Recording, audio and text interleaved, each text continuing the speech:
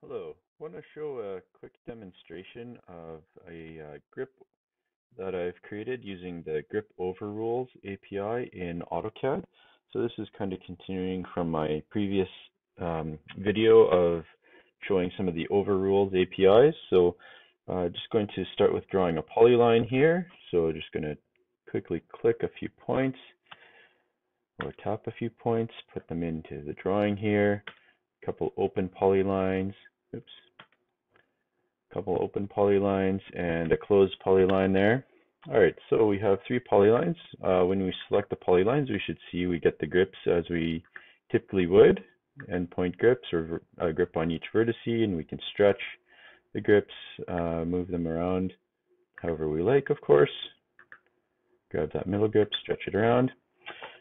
When I do net load and load the Overrules DLL that I created in .NET there in Visual Studio. Now when we select the polylines, we should see that we get extra grips added to the polyline. So in the case of the closed polyline, we have one extra grip at the start point here, so indicating the direction. So moving from the start point around the polyline, that would be the direction of that polyline. And then the two open ones, we get two grips, one at the start, indicating the direction of the start there, and coming to the end, coming out.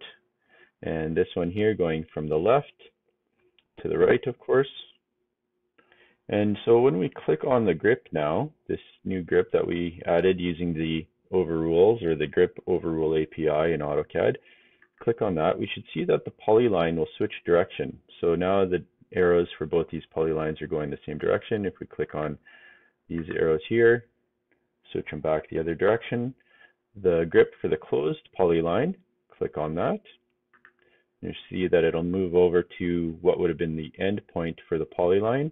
So now that's the start point. Click it again, toggles back to the previous position.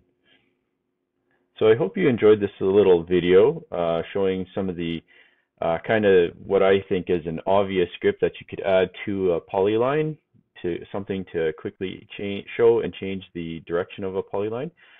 If you have any questions, please feel free to get in touch with me. I'll post a link to a GitHub gist, so you can download the code sample for the grip. So again, thank you for your time, and I hope you enjoyed this.